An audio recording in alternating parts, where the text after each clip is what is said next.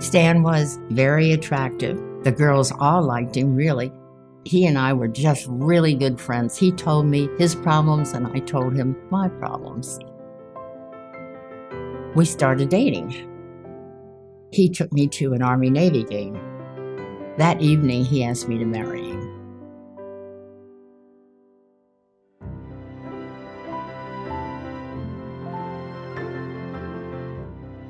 We went to Texas, Gary Air Force Base, where he would be training to become a pilot. That was his thrill. He had always wanted to be a pilot as a young kid. We got orders to go to Germany from there. He commanded this small airfield, and Herr Semensky, my husband and he became very good friends. He told Stan that he was building a turbine helicopter. I asked Stan, he said, would you be interested in test flying it for me? Oh, of course I would. They would take it up just a little bit and then do some more work and then take it up a little higher. And finally, it was up in the air and flying.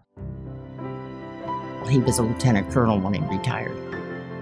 We sold our home and decided we wanted to come back to Florida.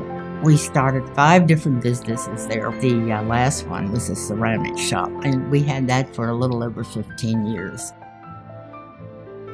We had a good time doing all kinds of things, I'll tell you. I had a wonderful 59 years of marriage before he passed away.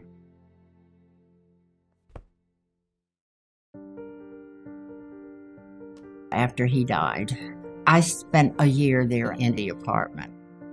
And I decided I just was not happy there. A woman by herself in an apartment area, it's just people were not friendly. I moved in with my son and daughter-in-law, but it just was not working out. It was not my home, and I felt like I was intruding where my son lives. They were all young people living there and working all day long, you feel lost. You feel lost, really. But you have to make up your mind to move on and find out which direction your life is headed in. So we sat and talked about it, and Mike went out and he checked out a lot of these retirement homes in the area. He said, Mom, I think I've found the right place for you.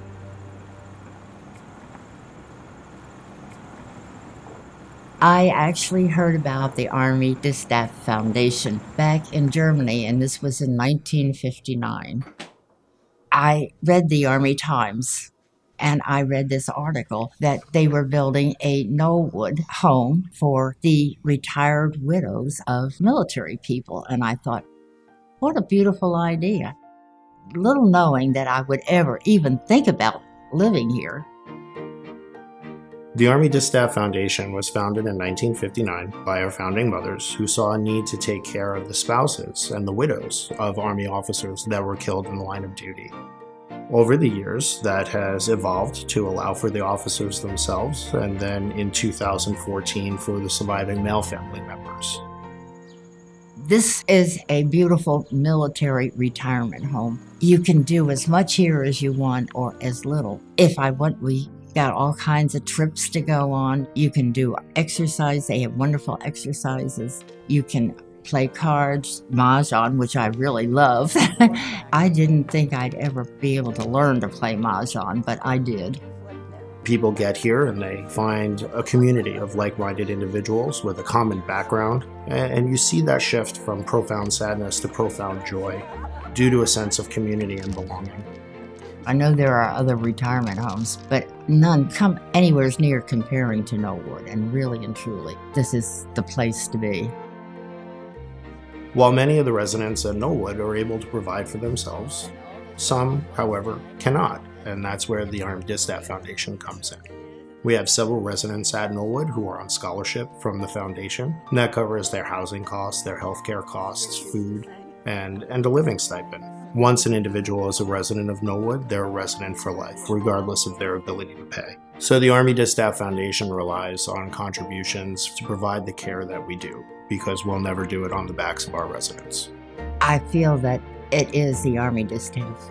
It shows that the people, the civilian people, appreciate what the military has done for them by sacrificing their time and life and energy, and it's doing so much good for people that really don't know basically what to do or where to go, and they see this place here and it's like a light bulb that comes on. You walk in and you can look around and see happiness. You walk in and feel happiness. You see it.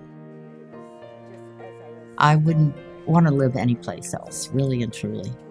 The people here, you can't find a greater place to live.